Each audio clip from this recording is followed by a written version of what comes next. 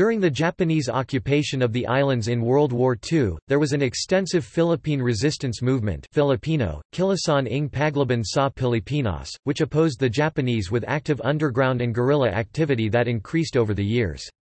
Fighting the guerrillas, apart from the Japanese regular forces, were a Japanese-formed Bureau of Constabulary, later taking the name of the Old Philippine Constabulary during the Second Republic, Kempeitai, the Japanese military police, and the Makapili, Filipinos fighting for the Japanese.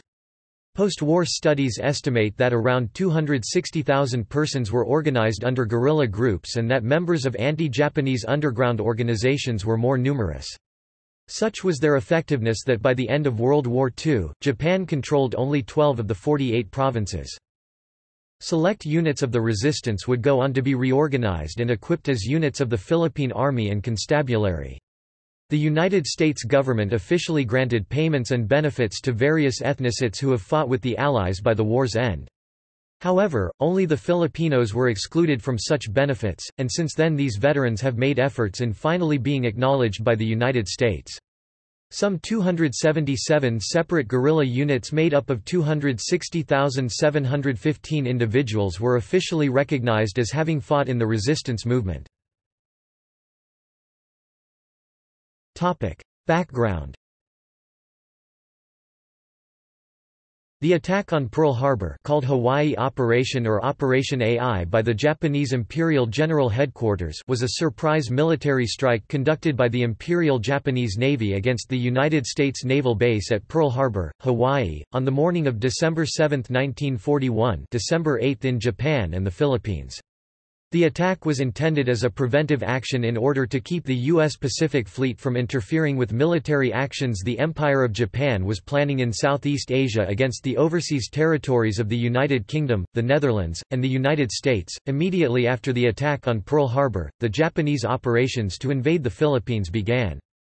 43 planes bombed Tuguegarao and Baguio in the first preemptive strike in Luzon. The Japanese forces then quickly conducted a landing at Bataan Island, and by December 17, General Masaharu Homma gave his estimate that the main component of the United States Air Force in the archipelago was destroyed. By January 2, Manila was under Japanese control, and by January 9, Homma had cornered the remaining forces in Bataan. By April 9, the remaining of the combined Filipino-American force was forced to retire from Bataan to Corregidor. Meanwhile, Japanese invasions of Cebu April 19 and Panay April 20 were successful. By May 7, after the last of the Japanese attacks on Corregidor, General Jonathan M. Wainwright announced through a radio broadcast in Manila the surrender of the Philippines. Following Wainwright was General William F. Sharp, who surrendered Visayas and Mindanao on May 10. Afterwards came the Bataan Death March, which was the forcible transfer, by the Imperial Japanese Army, of 60,000 Filipino and 15,000 American prisoners of war after the 3-month Battle of Bataan in the Philippines during World War II. The death toll of the march is difficult to assess as thousands of captives were able to escape from their guards, although many were killed during their escapes, and it is not known how many died in the fighting that was taking place concurrently. All told, approximately 2,500 to 10,000 Filipino and 300 to 650 American prisoners of war died before they could reach Camp O'Donnell. Resistance in Luzon. USAFFE and American-sponsored guerrillas. After Bataan and Corregidor, many who escaped the Japanese reorganized in the mountains as guerrillas still loyal to the U.S. Army Forces Far East USAFFE. One example would be the unit of Ramon Magsaysay in Zambales, which first served as a supply and intelligence unit. After the surrender in May 1942, Magsaysay and his unit formed a guerrilla force which grew to a 10,000-man force by the end of the war. Another was the Hunters ROTC, which operated in the southern Luzon area, mainly near Manila. It was created upon dissolution of the Philippine Military Academy in the beginning days of the war. Cadet Terry Adavoso refused to simply go home as cadets were ordered to do, and began recruiting fighters willing to undertake guerrilla action against the Japanese. This force would later be instrumental, providing intelligence to the liberating forces led by General Douglas MacArthur, and took an active role in numerous battles, such as the raid at Los Baños. When war broke out in the Philippines, some 300 Philippine Military Academy and ROTC cadets, unable to join the USAFFE units because of their youth, banded together in a common desire to contribute to the war effort throughout the Bataan campaign. The hunters originally conducted operations with another guerrilla group called Markings Guerrillas, with whom they went about liquidating Japanese spies. Led by Miguel Veer, a PMA cadet, the hunters raided the enemy-occupied Union College in Manila and seized 130 Enfield rifles. Also, before being proven false in 1985 by the United States military, Philippine President Ferdinand Marcos claimed that he had commanded a 9,000-strong guerrilla force known as the Maharlika Unit. Marcos also used Maharlika as his personal pseudonym, depicting himself as a bemedaled anti-Japanese Filipino guerrilla fighter during World War II. Marcos told exaggerated tales and exploits of himself fighting the Japanese in his self-published autobiography Marcos of the Philippines, which was proven to be fiction. His father, Mariano Marcos, did however, collaborate with the Japanese and was executed by Filipino guerrillas in April 1945 under the command of Colonel George Barnett, and Ferdinand himself was accused of being a collaborator as well. In July 1942, Southwest Pacific area became aware of the resistance movements forming in occupied Philippines through attempted radio communications to allies outside of the Philippines. By late 1942, couriers had made it to Australia confirming the existence of the resistance. By December 1942, SWPA sent Captain Jesus A. Villamor to the Philippines to make contact with guerrilla organizations, eventually developing extensive intelligence networks including contacts within the Second Republic government. In addition, through the Allied Intelligence Bureau's Philippine Regional Section, SWPA began to send operatives and equipment into the Philippines to make contact and supply guerrilla organizations, often by submarine. The large cruiser submarines USS Narwhal and USS Nautilus, with a high capacity for personnel and supplies, proved especially useful in supporting the guerrillas. Unique to other guerrillas in the Philippines were the Wakai, a resistance unit composed of Filipino Chinese and Chinese immigrants. They were established to counter the Japanese suspicion and abuse of the Chinese living in the country, and had over 700 men strong. The movement was aided by the American guerrilla forces and were also supported by anti-Japanese civilians and farmers living in the outskirts. In Nueva Ecija, guerrillas led by Juan Pajota and Eduardo Joson protected the U.S. Army Rangers and Alamo Scouts who were conducting a rescue mission of Allied POWs from a counterattack by Japanese reinforcements. Pajota and the Filipino guerrillas received Bronze Stars for their role in the raid. Among the guerrilla units, the Blue Eagles were a specialized unit established for landmine and sniper detection, as well as in hunting Japanese spies who have blended in with the civilian population. Nonetheless, Japanese crackdowns on these guerrillas in Luzon were widespread and brutal. The Japanese Army, Kempeitai and Filipino collaborators hunted down resistance fighters and anyone associated with them. One example happened to resistance leader Wenceslao Vinzons, leader of the successful guerrilla movement in Bicol. After being betrayed to the Japanese by a Japanese collaborator, Vinzons was tortured to give up information on his resistance movement. Vinzons, however, refused to cooperate, and he and his family, consisting of his father Gabino, his wife Liweiwei, sister Milagros and children Aurora and Alexander, were bayoneted to death. Hukbalahap resistance. As originally constituted in March 1942, the Hukbalahap was to be part of a broad united front resistance to the Japanese occupation of the Philippines.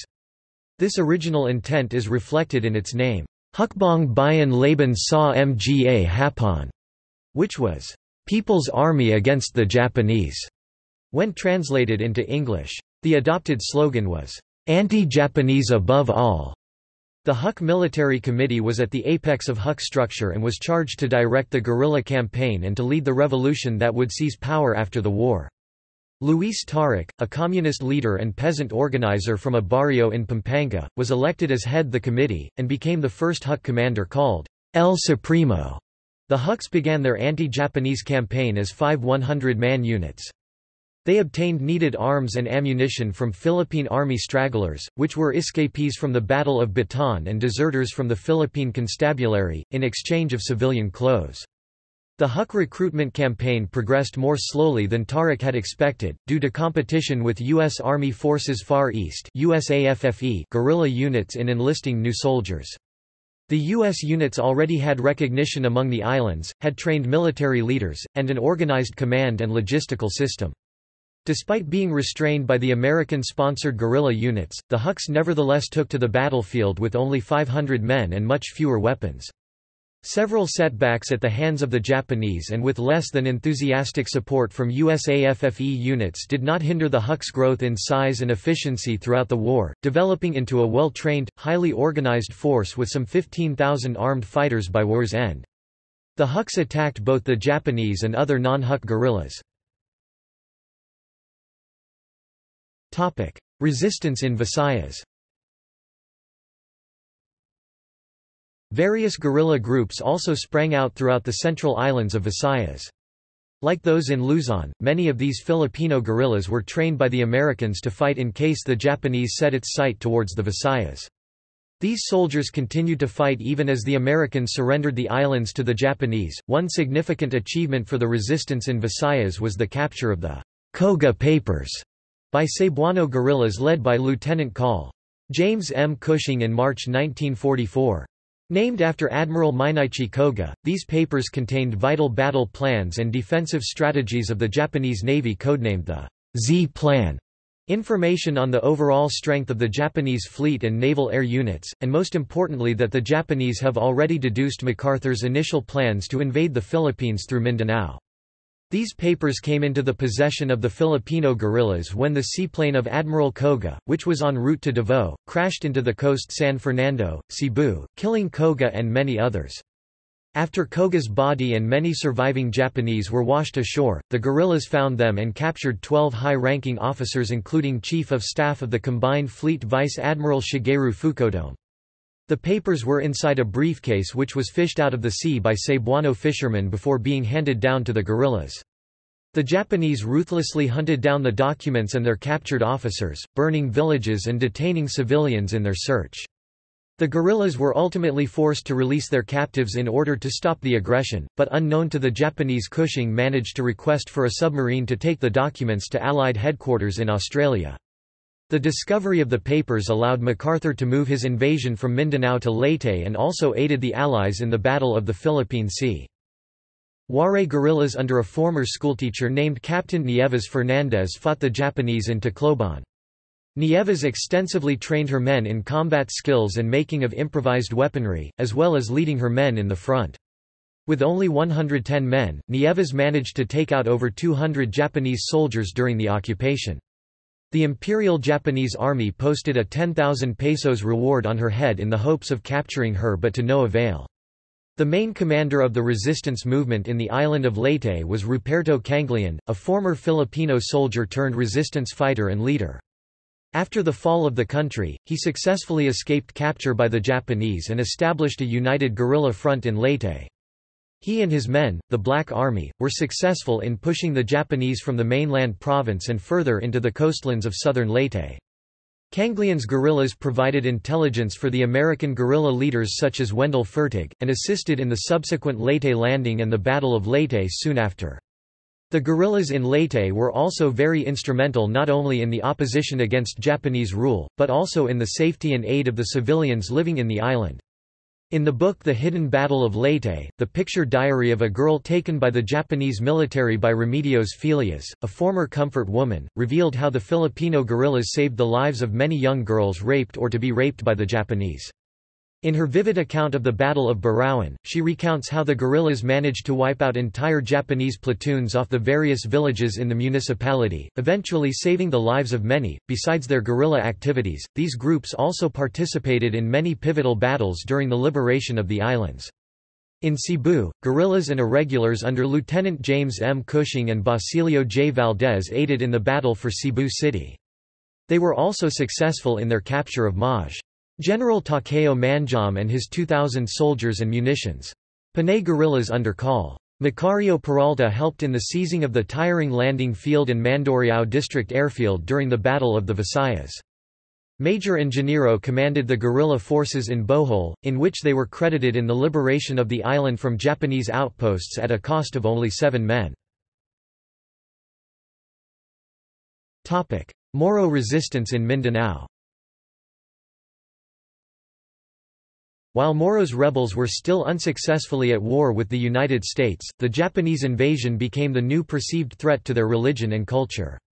Some of those who opposed the occupation, and a fighter for Moro nationalism, were Sultan Jainal Abram II of Sulu, the Sulu Sultanate of the Tausug, the Maranao Moros living around Lake Lanao and ruled by the Confederation of Sultanates in Lanao led by Salapada Pendatan. Another anti-Japanese Moro unit, the Moro Bolo Battalion led by Datu Gumbe Piang, consisted of about 20,000 fighting men made up of both Muslims and Christians. As their name suggests, these fighters were known visibly by their large bolos and kris. The Japanese Major Hiramatsu, a propaganda officer, tried convincing Datu Bushran Kala of Maranao to join their side as "Brother Orientals." Kala sent a response which goaded Major Hiramatsu into sending a force of Japanese soldiers to attack him, whom Kala butchered completely with no survivors. The infamous Juramentados brigands, who were veterans in fighting the Filipinos, Spanish and the Americans, now focused their assaults on the Japanese, using their traditional hit and run as well as suicide charges. The Japanese were anxious of being attacked by the resistance, and they fought back by murdering innocent civilians and destroying properties. During these times, the Moros had no allegiance with the Filipinos and the Americans, and they were largely unwelcoming of their assistance. In many cases, they would even indiscriminately attack them as well. The Moros also performed various cruelties during the war, such as thoughtlessly assaulting Japanese immigrants already living in Mindanao before the war. The vicious warlord Datu Bushran Kala was known for boasting that he fought both the Americans, Filipinos and the Japanese, which took the lives of both American and Filipino agents and the Japanese occupiers. Nonetheless, the Americans respected the success of the Moros during the war. An American POW Herbert Zink recalled in his secret diary that the Japanese guarding him and other prisoners were scared of the Moro warriors and tried to keep as far away from them as possible to avoid getting attacked. The American Captain Edward Krause recommended Moro fighters for a suggested plan to capture an airbase in Lake Lanao before eventually driving the Japanese occupiers out of the Philippines. The Moro Datu Pino sliced the ears off Japanese and cashed them in with the American guerrilla leader Colonel Fertig at the exchange rate of a pair of ears for 1 bullet and 20 centavos. Recognition. The Filipino guerrillas were successful in their resistance against the Japanese occupation. Of the 48 provinces in the Philippines, only 12 were in firm control of the Japanese. Many provinces in Mindanao were already liberated by the Moros way before the Americans came, as well as major islands in the Visayas such as Cebu, Panay and Negros. During the occupation, many Filipino soldiers and guerrillas never lost hope of the United States. Their objective was to both continue the fight against the Japanese and prepare for the return of the Americans. They were instrumental in helping the United States liberate the rest of the islands from the Japanese. After the war, the American and Philippines governments officially recognized some of the units and individuals who had fought against the Japanese, which led to benefits for the veterans, but not all claims were upheld. There were 277 recognized guerrilla units out of over 1,000 claimed, and 260,715 individuals were recognized from nearly 1.3 million claims. These beneficiaries are only available to the guerrillas and veterans who have served for the Commonwealth, and doesn't include the brigand groups of the Huks and the Moros. Resistance leaders Wendell Fertig, Russell W. Volkman and Donald Blackburn would incorporate what they've learned fighting with the Filipino guerrillas in establishing what would become the U.S. Special Forces. Back then in 1944, only Filipino soldiers were denied from being given benefits by the GI Bill of Rights, which was supposed to give welfare to all those who have served in the United States military irrespective of race, color or nationality. Over 66 countries were inducted into the bill, but only the Philippines was left out, describing the Filipino soldiers as mere second-class veterans. Then in 1946, the Rescission Act was enacted to mandate some aid to Filipino veterans, but only to those who had disabilities or serious injuries.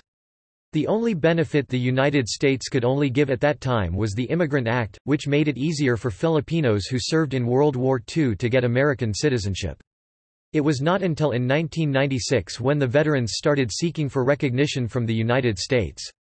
Representative Colleen Hanabusa submitted legislation to award Filipino veterans with a Congressional Gold Medal, which became known as the Filipino Veterans of World War II Congressional Gold Medal Act. The act was referred to the Committee on Financial Services and the Committee on House Administration.